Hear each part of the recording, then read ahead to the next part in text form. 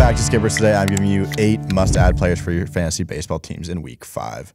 Again, Thursday before the games, some of these stats will change, some of the roster percentages will change. But stick with me, gonna get this out for you. First player, we have Tommy Pham of the Cincinnati Reds, 35% rostered, 247 average, 4 homers, 7 RBIs, 13 runs, and 1 stolen base.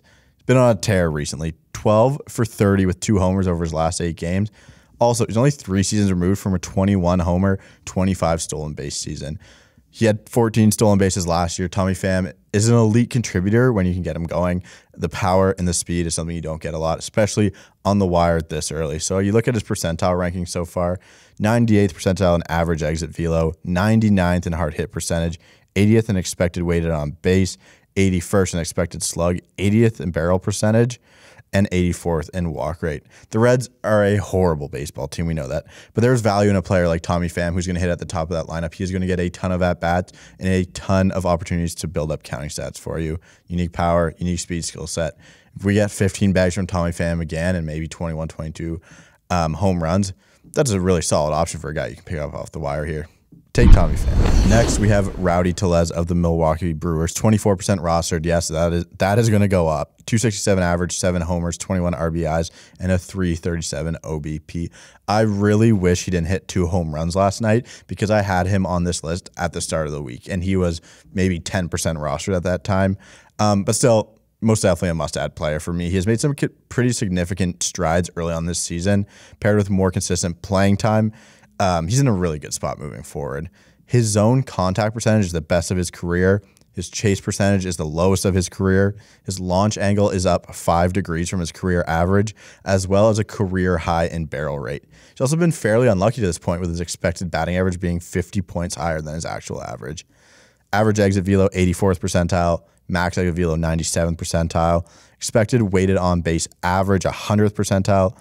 Expected batting average, 91st, expected slug, 100th, and barrel percentage, 99th percentile. I'm really happy to see Rowdy Tellez succeed finally. As a Blue Jays fan, this is a disgusting trade, seeing someone where the Blue Jays could really use a left-handed bat as a DH right now. But you should be happy for Rowdy Tellez, and you should be happy to add him to your fantasy team. Next, Yoan Duran of the Twins, 30% rostered, 0-0, 3 ERA, 1 save, 19 strikeouts, 0.83 whip. This is a pick where you trust talent. He was a top prospect in the Twin system for a reason, but that was as a starting pitcher. His stuff plays incredibly well at the big league level. Picked up his first save of the season in his last outing. And I think he could end up being the 9th inning guy moving forward. They talk about using kind of a platoon there in Minnesota for saves, and I don't think that's bad at all, but the ratios he's going to get you are going to be incredible. His fastball averages 100 miles per hour, and he throws a 96-mile-an-hour splitter that has a 48% whiff rate. So he gives us some hard contact. His hard hit percentage is 9th percentile, which is bad. But you look at everything else on his StatCast profile, and it's beautiful. 96th percentile expected weighted on base, 96th percentile expected ERA, 94th expected batting average, 92nd expected slug, 97th whiff percentage, chase rate is 90th, and fastball velocity is 96th percentile. Who knows what happens to him this season? Who knows how they use him? But this is an elite arm with elite talent, and they're going to be able to throw him a lot in this bullpen, or maybe even a starter at some point. But this guy's really talented, and you need to pick him up. Next, Ha-Seong Kim, infielder for the Padres, 32% roster, 259, 3 homers, 11 RBIs, 1 bag to start this season. And this is kind of been quiet hitting in the 6th hole for the Padres. A player that I want to pick up in roto leagues because he has the average, the power, as well as some stolen base contributions.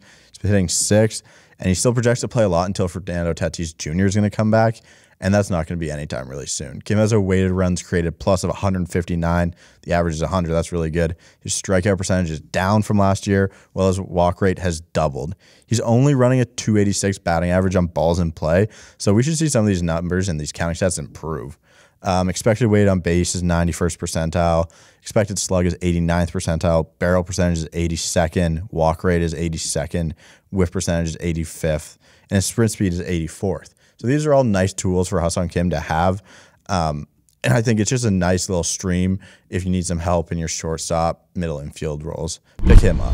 Next, I got a deep league guy, a guy who's only 3% rostered, Edward Olivares of the Royals. 364 average, no homers, 2 runs batted in, 2 stolen bases, 417 OBP. He's only played in 13 games, but he finally has a path to consistent playing time. He's hit leadoff the past 3 games for the Royals, and we know he has a talent to be a solid major league contributor. how long we've waited for him to get an extended look in the majors. It's been way too much. The Mondesi torn ACL has finally opened the door for him at he's 26, right? He's a multifaceted skill set here, and it's been displayed on the minors over the past few years. At AAA last year, he hit .313 with 15 homers, 12 steals, and a .956 OPS in only 67 games. As a deep league ad, I think this is a really solid option. And you know, your 12-teamers, your 10-teamers as well, this is a guy you need to keep an eye on for sure. I picked him up last year in our 16-team roto, and it just sucked because he would contribute well and the Royals would set him down. I think the path to playing time is really going to help him right now. Keep an eye on him. Finally, I went with 3 prospects you kind of need to monitor for your teams. Maybe not so much must add, but to kind of throw it all into one video here. First one I have is MJ Melendez of the Royals, 16% rostered. He finally got called up this week after Cam Gallagher went on the IL. Struggling a bit in AAA this year, going 13 for 78 with 2 homers and an OPS of 581. But in 2021, he had an incredible season. He hit 41 homers and had 103 RBIs. As long as he keeps getting significant playing time, which he played in every game he's been called up for, you need to look out for him in your fantasy leagues because, hey, he's got the catcher eligibility. He has the pop to do all the good things that you need from a catcher. And if he doesn't catch that much, you shouldn't really have to worry about the defense playing a factor in his offensive production. So MJ Melendez, a guy you need to keep your eye on. Next, Jose Miranda of the Twins, third baseman, 13% rostered. Another super talented corner infielder. He was called up earlier in the week by the Twins. And again, I was worried about playing time, something we need to worry about with these rookies. They showed how they want to use him, though. In the 3 games that he's been called up, 2 times he's played first base and 1 time he's played third base. So he's played in every game. Started in every game. He hit .344 last year across AA and AAA, and also hit 30 homers and drove in 94. Again, another super talented prospect that when these guys get hot, you kind of want to have your eye on them right away. You see 2 or 3 games where you show their promise, and that's when you want to pick them up because everyone else in your league is going to be looking at them too. Finally, a guy who has not been called up yet, but I think it's a really solid stash is Max Meyer of the Marlins, 12% rostered. Scott White from CBS wrote this yesterday. He goes, Max Meyer didn't do anything Wednesday, but Eliezer Hernandez did, allowing 5 earned runs in 4 innings against the lowly D-backs to raise his ERA to 6.66. The Miami Herald had already reported that the Marlins were considering making a change there specifically to clear a spot for Max Meyer. Surely that switch is even more likely now. Meyer's the 3rd pick in the 2020 draft and has been nearly perfect at AAA this year, even striking out of rehabbing Ronald Acuna twice in 1 game, and actually was perfect in 4 innings this spring. He offers this sort of upside worth stashing ahead of time. Nothing but agreement for Scott White here. Meyer's a super talented righty out of Minnesota. He's a great arm. The Marlins have a plethora of good arms in that deep organization. He's going to figure it out. He's super talented. As a guy you want to get in front of, I think, because, hey, he comes up and he pitches like a stud that I think he is in his first game. People are going to be all over him. So this is one you need to get ahead of, Max Meyer. That's all.